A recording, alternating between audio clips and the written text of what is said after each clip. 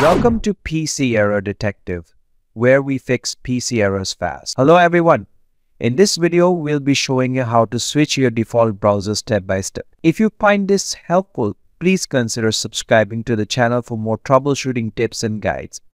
Step 1. First, let's begin with clicking on the Start menu at the bottom left corner of your screen. Once it opens, click on Settings. This will take you to the Settings panel, where you can make changes to your computer's preferences. Step 2. Locate and click on the Apps option. This section allows you to manage the apps installed on your computer, including setting which app should open certain file types or perform specific tasks. Step 3. Look for the Default Apps option on the left-hand side and click it. This page lists the default apps for various actions, like which app opens emails or handles web browsing. Step 4. Under the Choose Default Apps section, you will see the current default browser listed. It might say something like Edge or Chrome. Click on the name of the browser that's currently set as default.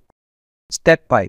You will be presented with a list of browsers installed on your computer. Select the browser you want to make your new default, such as a Firefox, for example. Once selected, it will now be the browser that automatically opens when you click links or perform or enter the web-related tasks. And that's it. Thanks for watching and see you next time.